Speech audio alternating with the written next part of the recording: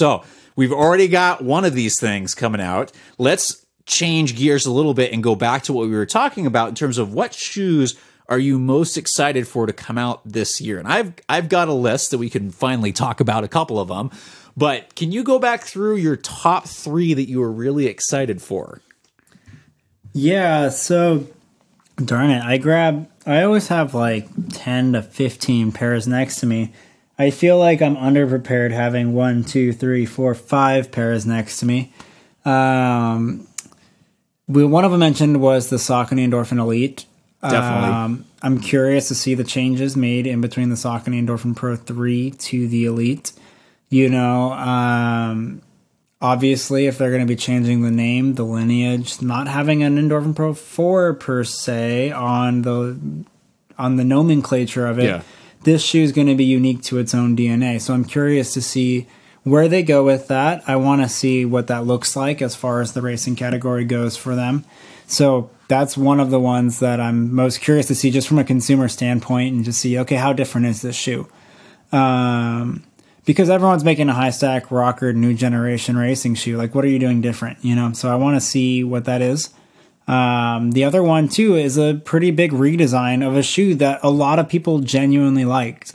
And so that was the Deviate Nitro Elite from Puma. A lot of people liked it. It was a very forgiving, quote unquote, forgiving super shoe. Like, it was kind of like the people's shoe where it's like, not this super exaggerated rocker, not super high off the ground. I think it was 36 in the heel, 28 in the forefoot, 8 millimeter drop, like very familiar feel to it, but it still had a nitrogen infused PIBA base midsole, carbon fiber plate.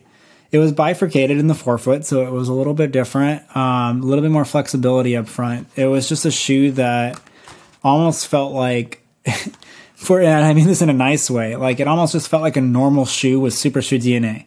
That is very accurate. That's and the most comfortable super shoe by far. Yeah, and it's just like one of those shoes like, oh wait, it's also like 6.7 ounces. Like, this is just like a light, nimble, nice shoe to run it. And it doesn't feel crazy responsive. It doesn't feel like this revolutionary shoe, but it's really comfortable, it's really lightweight, and it's fun to run in. So with that said, they're redesigning the second version. I believe the forefoot's now one piece. It's not bifurcated anymore. I believe they're stiffening it up. I think they're increasing the toe spring on it. And this is also going off of things I've seen at TRE where I wasn't present. I'm watching other people's videos of these things. And that's okay. We can talk about that. That's fine. Yeah, we can talk about it. It's out there. So I haven't held this shoe. I was not part of the testing process for this shoe. I don't know much. I'm just speculating here on 2023. But it is still using the the Nitro Elite midsole. So we're still using that nitrogen-infused PIBA-based midsole. Redesign of the plate. I believe they changed the upper a little bit. I'm not exactly sure what their upper changes were, but one thing that was cool, did you see the colorway? They're going the red on blue. They're doing the mismatch, like kind of going back to Puma's roots there. Like, that's cool. I like that. I do. I wish more shoes did that. But yeah, I'm interested in that shoe. I'm just curious to see the changes because it is a redesign, and I think the feeling on foot is going to be different from the first. Enough to where you could maybe even justify a change in the nomenclature. I don't know. Who knows? I mean, if it's more flexible, did they add stack height? Do you know? I don't actually know. We're gonna find out. I don't know. Yeah, who we could ask about this? I mean, we'll just not go there. It's like one of those things. Somebody like on our team already has it already. It's like if you really, really want to know, you could probably go find out. But no, I think we mentioned it on a previous. He brought it out on a previous episode, right? I don't think we have numbers though. Oh, that's fair. Okay, never mind. Yeah, I mean, companies are a little bit hush-hush on these things for a reason. Okay, fine. So you said the Deviate Elite 2 is one. What are your top 3? And Vaporfly 3. Yes. So I think when we take a look at the lineage of the Vaporfly, right? Vaporfly 4% was this new thing. No one had really seen a shoe like this. It did change the running world. That shoe genuinely made a change in how we make footwear, especially for race day. With that said, you take a look at 4% to next percent, it lost a tiny bit of weight, right? I Yeah, think they believe it like lost made a the little bit. vapor weave, and then they Yeah. added the stack a little bit more. Yeah. With the Zoom X. And then they made Next Percent 2, which gained a little bit of weight, but they changed the upper to more of that mesh material. And then I don't know how much changes they actually made in the midsole itself. But it was minimal. Like, it wasn't like it was a giant change in the shoe. Like, they played it pretty safe there. I feel like Vaporfly 3 should be due for a bigger change, and just looking at geometrically from the pictures I've seen, it looks like they are kind of changing the shoe a little bit. It does look like they've finally done some justice on trying something new, especially with the midsole design. Because a lot of the midsole, it's kind of the same, right? I mean, that's kind of being mean, but it's relatively similar. Some outsole changes and things like that in terms of how they're doing, but outside of that, it was pretty similar. Whereas at version 3, they're finally doing some cutouts. Yeah, but I think the outsole is similar to the forefoot of Alphafly 2. I think just based on the new one or the 3, the 3. There looks like there's also the plate is now exposed in the midfoot, if I'm remembering correctly. We don't have any yet, so we'll be trying to get our hands on a pair. But things are definitely different. So that's number 2. What's number 3 for you? That was 3. Oh, that was 3. What was the first 2? Endorphin Elite and DV8 that's right. Nitro That's right.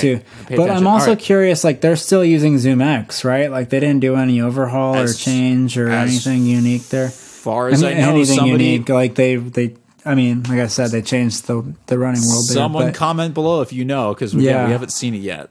But yeah, Zoom X has been out for a minute now, so I'm sure they got something up their sleeve. If it's not this version, it's the next. But I'd be curious to see Vaporfly 3.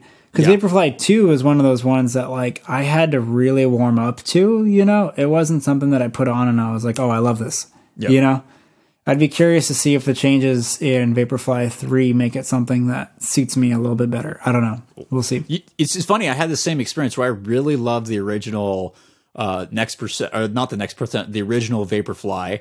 When I managed to get my hands on the Next Percent, it was good. It didn't have quite the same as the original, but it was still a solid shoe.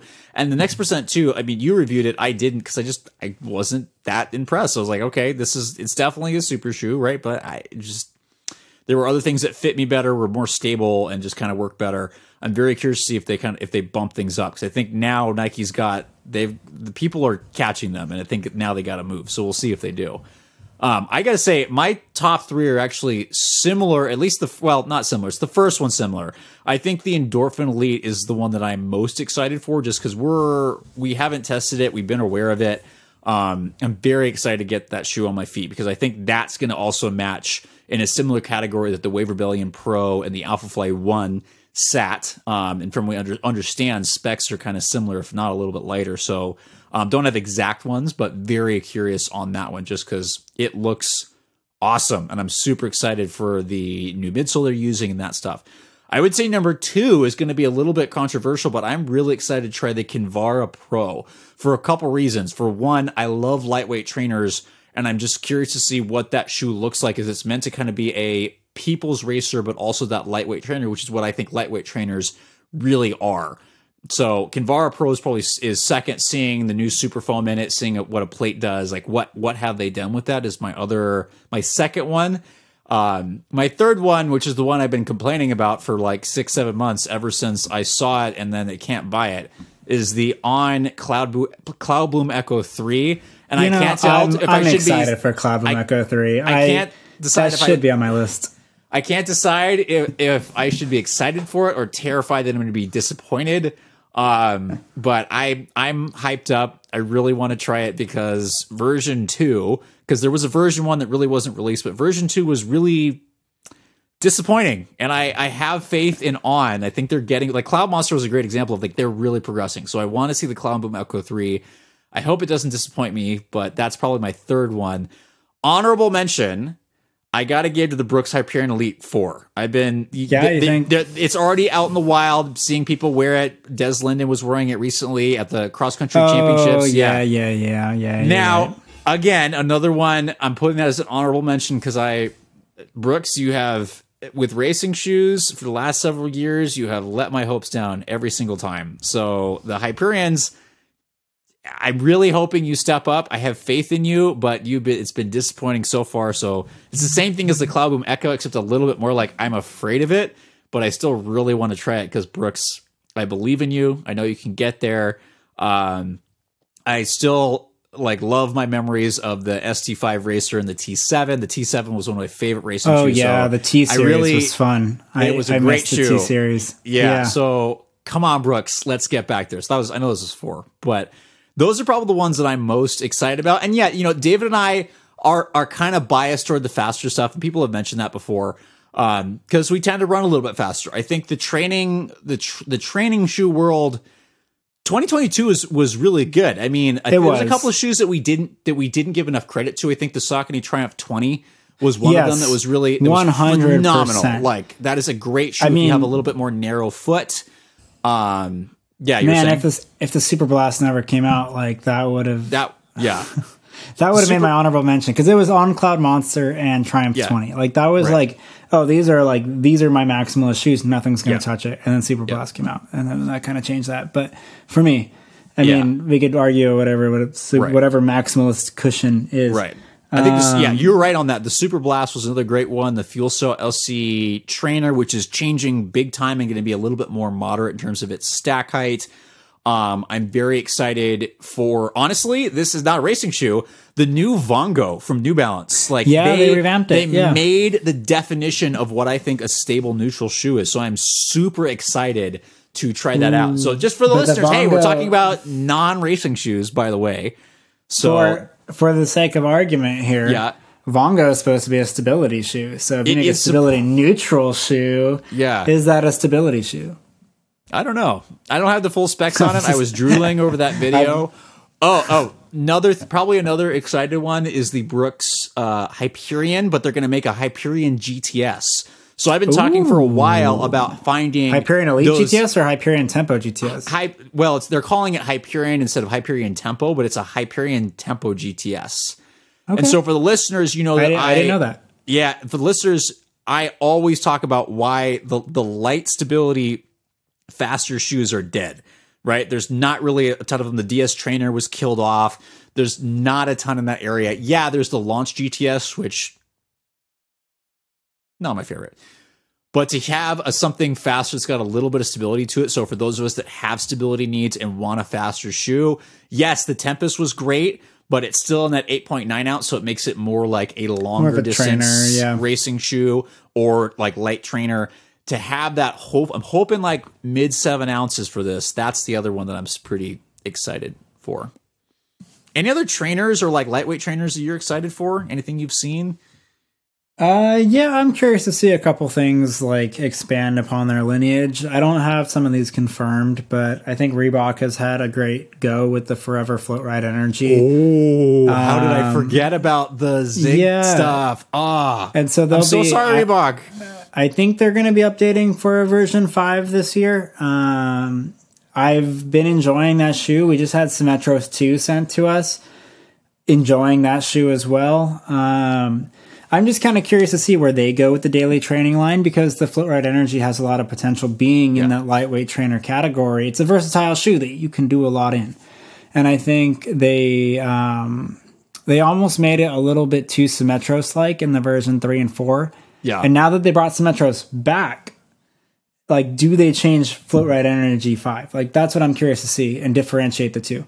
I got to say, training wise, maybe one of the shoes I'm most curious about is the energy, the Zig series that they have, where I don't know if people remember that. That was a long it was time ago that crazy looking. The Zig Tech came out, and I remember seeing that. Actually, the first time I saw that even was back Adidas when had I was a shoe that was like that. I think so. Yeah. Back when I was in college, when I was at University of Puget Sound in the biomechanics lab, and we were doing some footwear studies, that was the first time I saw the Zig Tech, and I was like, what the heck is this?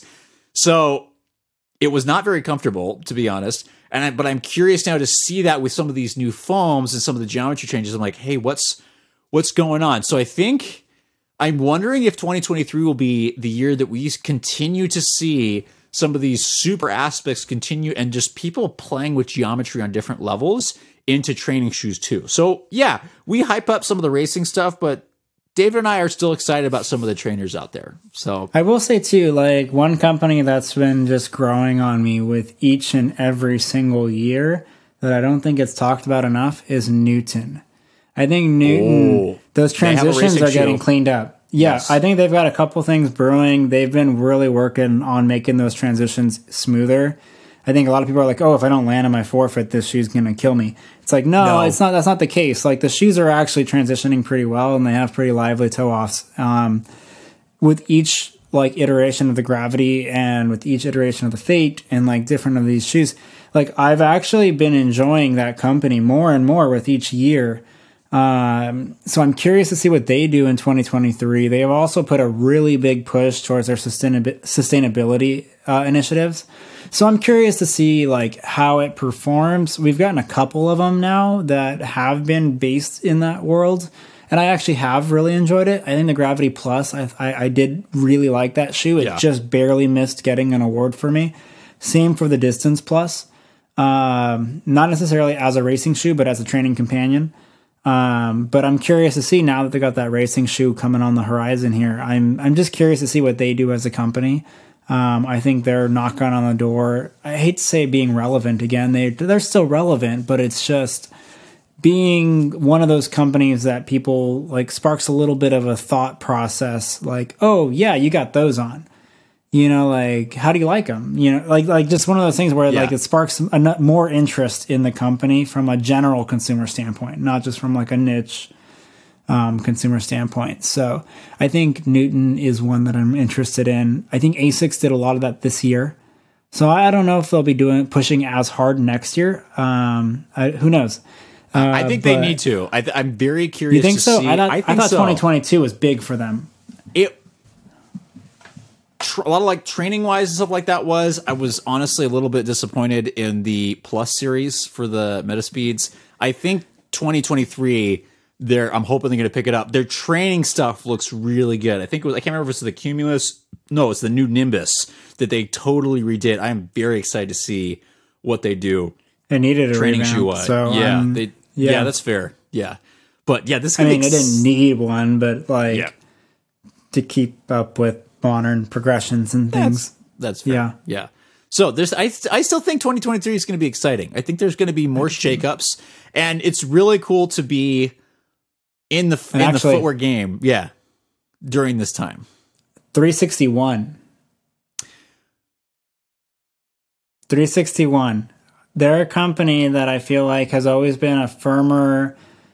Again, I hate to say this, but like kind of like a more boring company as far as the way it transitions, the livelihood of the shoe. Outside of the Spire and the Strata, like their premium offerings were pretty solid, but they were a little different. Like they're like, oh, it's a max cushion shoe. It's like, I don't think it's a max cushion shoe, but it's a pretty fun shoe to run in. Like it's got, like it was fast and it transitioned good. We got the Spire 5. That review should be dropping any day now if it's not already. By the time this comes out, it worked well for me. They're updating more P-back-based midsoles. They took out the carbon shank in the midfoot. They're starting to play around with these materials a little bit more. So I'm curious to see what they do just as a company.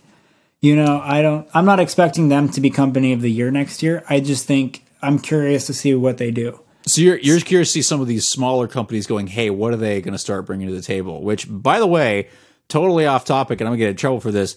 Bach, if you're listening to this, would you please publish the Hurricane review? I can't contain this man. I found this shoe on eBay, sent it to David, and Bach's like, no, we're not going to publish this. All right, BJ's probably going to cut that out, huh? I don't know. All right, we'll find out. All right, so it's getting late. We're going to close up shop here. Again, our subjective question is, after everything we've talked about now, let us know if there's any change. Comment below on whatever platform you're watching or listening on. What shoe or shoes are you most excited for in 2023? We've clearly got lists, and they're expanding the more we keep talking.